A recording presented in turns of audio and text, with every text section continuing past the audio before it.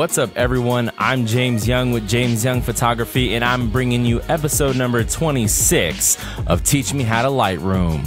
Today is a special episode because this is the first time that we're doing a photo that I didn't take.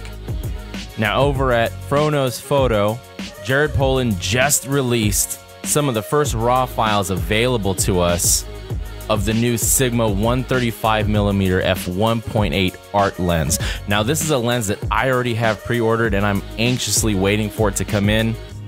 But Jared Polin was kind enough to release these out into the world, and in his video he said just do whatever you want with them. So I'm gonna process his photo today. And we're starting off with this image here of Todd Wolfe, and we're going here, bam. Don't forget, there's a link in the description to the raw file, which is actually Jared Polin's video over on his channel, Frono's Photo, so make sure you go and check that out. So let's go ahead and click reset and let's get into it. Now, in Jared Polin's video, he did mention that these are just test shots just to take a look at how sharp the lens is, see if it can nail that critical focus right on the eyeball when you're doing portraits, and he did exactly that. The lens was able to reach critical focus right on that eyeball. But for the editing process, the first thing I'm gonna do is I'm going to crop this image just a little bit. And the reason why I'm cropping is because I'm gonna rotate to make this just a little bit more straight.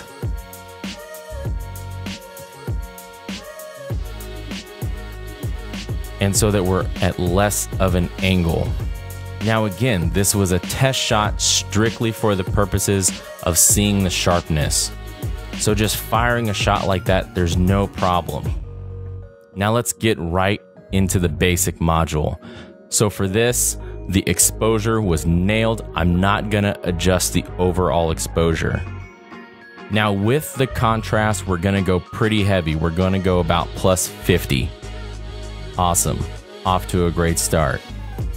Now the next thing we're gonna do is we're gonna address the highlights. You can see right here on the nose a little bit, that light is a little hard.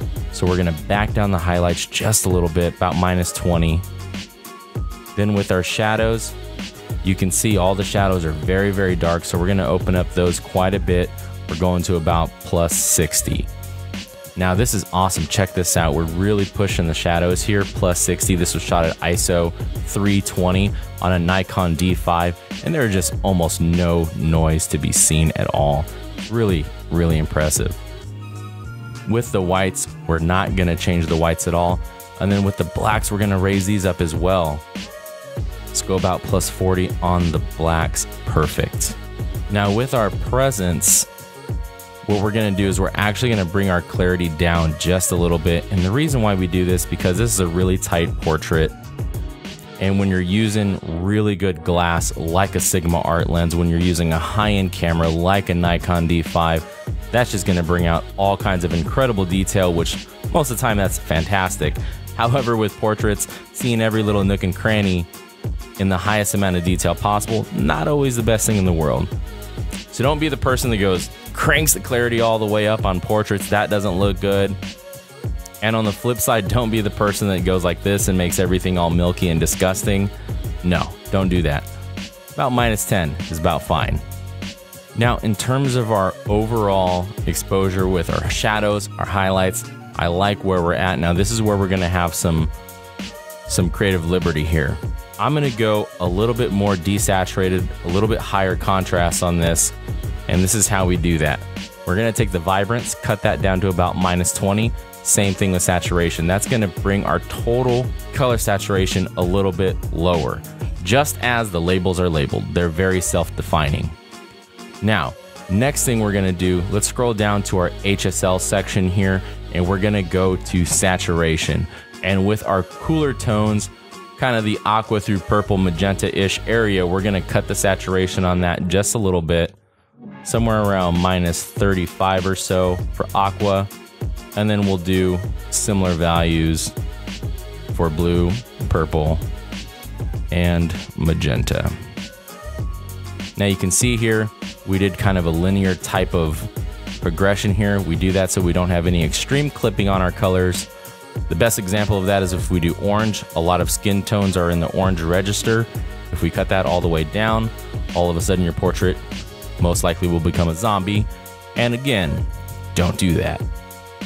Now, because we took a lot of the color out of the image, we're gonna compensate a little bit by changing our color temperature. So we're at 4050 right now, and let's bump that up to about 4300. Great, the life is back in the subject. Todd Wolf is looking good. So now let's really round this thing out. Let's get to our tone curve. Now what I like to do, right next to point curve where it says linear, this is actually a drop down menu here, and I like to start with medium contrast curve just to see where it takes us. Great, it did exactly that. It added a good deal of contrast to the image. Now what I want to do is I want to flatten out that lower end of the spectrum. So what we're going to do, double click on the node second from the left there, and just raise the one all the way to the left. And that is going to give us that matte-like finish. So I think we can get a little bit more contrast out of this image. Let's try this. Let's see what it does. Now this is a great tool here, and Adobe has conveniently placed it right at the bottom of the list here on effects. Go to dehaze, again, pretty much all the way at the bottom. Let's go to about +10. Oh wow, that looks good. So this is about where I would end the edit. This is exactly where you can create a preset if you like this edit, if you like the way it went. Let's take a look at where we started. Let's see that straight out of camera. Bam, definitely not bad. Lots of contrast packed in that 135 Sigma art. But take a look where we ended. Bam, love it. Very warm, very contrasty with that, especially with that matte finish at the end. Just gives it that really warm look. Now you can always go in with a brush here, press K on your keyboard, and you can add some effects to the eyes, make the eyes really pop. Go over there to the other eye as well. And you can see with that off, with that on. That will be, of course, in addition to the preset. So go ahead and turn off that adjustment brush. That's where we're gonna leave the edit. What do you guys think? How would you edit this image? Let me know down in the comments, and if you like this edit, leave a like on the video, and if this is your first time checking out one of my videos, it would be awesome if you subscribed. Well, I'm James Young with JamesYoungPhotography.com, and this is Teach Me How to Lightroom.